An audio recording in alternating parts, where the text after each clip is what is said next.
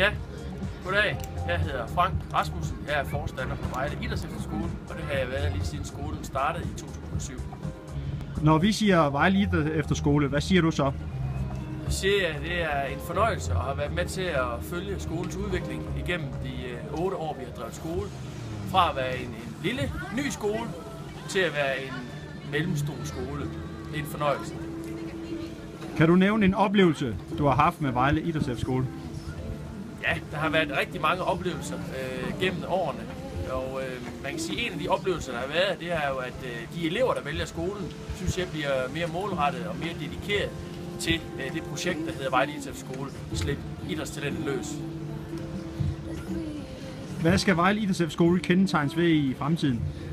Vi skal jo kendetegnes ved en skole, som siger, at vi kan godt forene talent og dannelse og efterskole. Det kan vi forene til, at man får en fantastisk oplevelse på skolen. Hvad er de personlige mål for året 2015? 2015 må gerne blive året, hvor vi også indvier og tager vores nye faciliteter i brug. Nogle faciliteter, vi har arbejdet med i mange, mange år for, at det skulle blive en realitet. Og det bliver det i 15, og det glæder jeg mig til, at det bliver en del af skolen. Nu har vi haft en julekalender kørende her i 24 afsnit.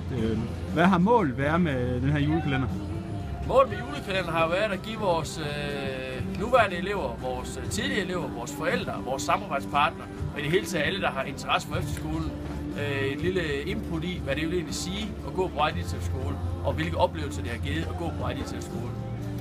Og så vil jeg egentlig også godt have til sidst lige ønske alle samarbejdspartnere og personale og elever og forældre og kommende elever glædelig jul.